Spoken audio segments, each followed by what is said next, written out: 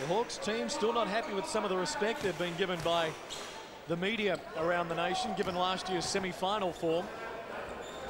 We had them ranked at 7 entering this game. They're not happy with that. Their chance to prove us wrong here. You can keep up to date with the national rankings on Sunday Basketball. McDonald won't be caught. Up on 5 minutes to play in the third. The game of the week, a tight one as Perry goes for 3. The former magician with the Southeast Melbourne Magic under Brian Goorjian, a co-captain in their 92 championship win, drives a 3 there. Jason Smith met heavily by Thomas. He'll be off to the line to shoot 2. Ronaldson, the skip pass for Jason Smith to Drimmick. Good fake, saw an opening, took it, lands heavily. It was a big basket.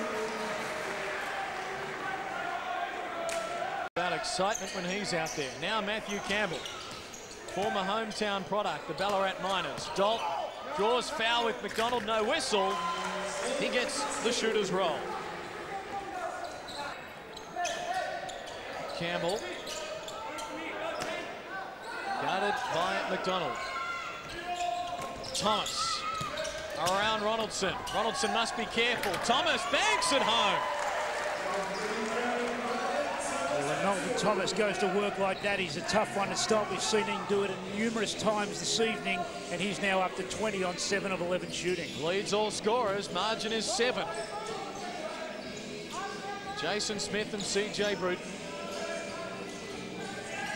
Coming up on a minute. Alley-oop! How did Wheeler catch that, let alone slam it down? What a spectacular play. How did Darryl McDonald see him? He was there surrounded by a number of players in white, but he spotted him, he picked it up and seemed to find a second level, then threw it down. Sabota Thomas lost it. This last minute, a big momentum swing the way of Victoria, especially if they can convert here. Let's quickly check this out. McDonald with the pass, bang.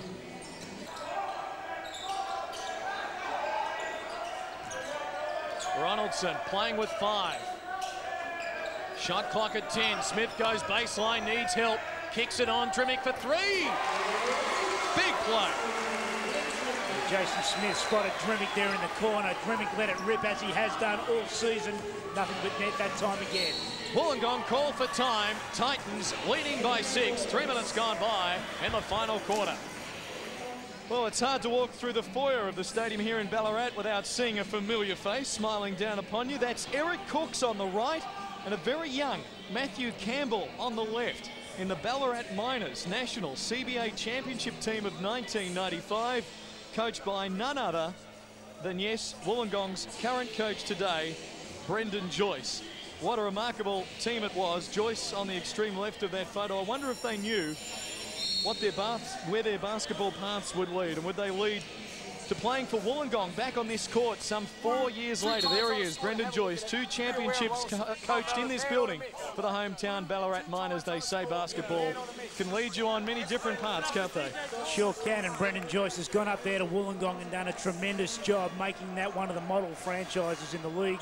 Eric Cooks has played an outstanding role for them, and we've seen Matthew Campbell over the last couple of seasons emerge as one of the premier backcourt defenders in the game. Yes, Eric Cooks, a 10-time All-Star, a couple of MVP awards. One of the greats of the CBA, and Matty Campbell, the best you fancy, still to come. CJ Bruton couldn't make it. Thomas the rebound. 3 minutes gone, 6-point game. Back to Bruton, back to Thomas, trying to draw a 6th on Ronaldson. Ronaldson plays straight up. Thomas is going to score 9 times out of 10 over. Bruton gets around Drimmick, kicks it out for Munt, for Thomas, Mackay, Campbell. They must be respected from this range. Campbell trying to get by Jason Smith, does great move. Yeah, once again, he saw the gap open up there. Matty Campbell decided to go all the way and finish that, pulls it back to 2. Beautiful lay-in. 4 minutes gone by this quarter, 10-3 Hawks. Victoria with just 1 score this term, that long-range 3. McDonald being guarded by Campbell.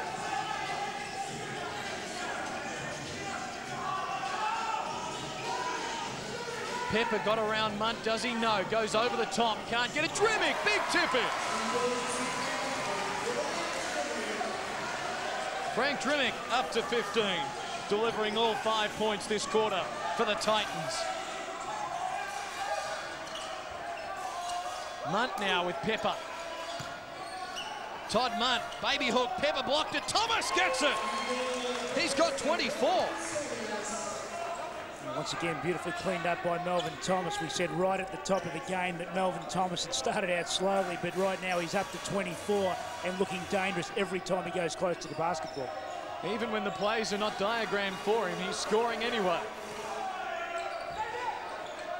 Jason Smith got open, that's for 2. Back to a 4-point game. Join us for that. For all the NBL news, Ronaldson, the handoff for Drimick. Shot clock down to 6. Victoria must go. Drimick down the middle. The pull-up, the fake, the shot, the score. What a move from Frank Drimick. Titans on a roll now. Would you believe they've scored the last 11? When the game was there to be won, they have delivered. Melvin Thomas, gallant for the Hawks. For Campbell. Back to Thomas against Ronaldson. Shot clock down at 10, they throw it away. And the Titans are going to close out a pretty handy victory.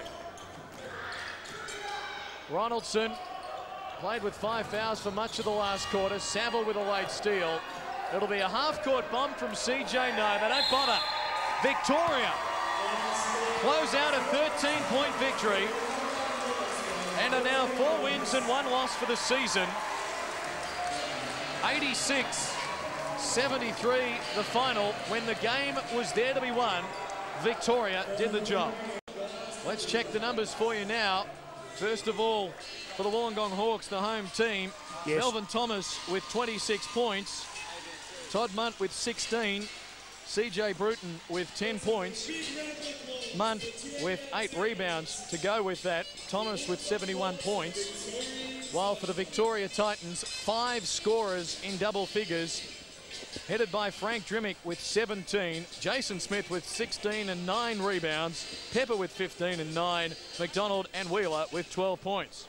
And one of the key factors in Victoria's win, Frank Drimick, shooting the ball pretty well this season. 7 of 8 from the field tonight for 17 points. Frank, congratulations. Hawks were tough today. Oh, they were tough. I mean, you know, we've gone back with a long history, Titans, Hawks. And last year they embarrassed us after having a 21-point advantage in the fourth quarter. And you know, it's a tough stretch for us. 3 games in 7 days. So you know, Brian's very happy. What about your own shooting form? We mentioned during last year, late in last season, the grand final series, perhaps struggling. You've come out really stroking it this season. What's behind that?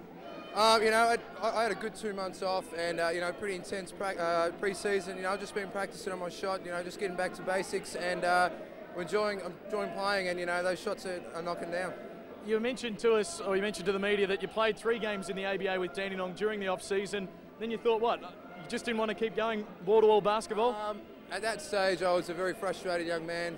You know, I would have liked to. You know, that's where I did my junior down at Dandenong Rangers, but. I just thought it was best for me to get away from the game and you know, get that love for the game, and you know, it's showing now. And what about coming back to grassroots for basketball? Are you enjoying it back here in the minor dome? Oh, I love it. I remember a game here at the Institute. We had a memorable victory over the minors. Well, it was the CBA then, but now it's the ABA. But yeah, it's a great gym, and it's great for all the fans to get out here and watch NBL basketball. We've had a terrific opening 5 games. Well done. Best of luck for the season ahead. Thanks, Glenn. Thank you. Frank Drimick there. What a game he had. 17 points on 7 of 8 shooting as the Titans win by 13. Andrew Johnston joins me once again. AJ, this was a very big win for Victoria, wasn't it? It was huge, considering the fact they've gone out and won 3 in 6 days now, Clinton. So, big one coming in here tonight. It was expected that Wollongong would really give them a decent working over. Wollongong was strong for a big part of the game tonight, but Victoria coming.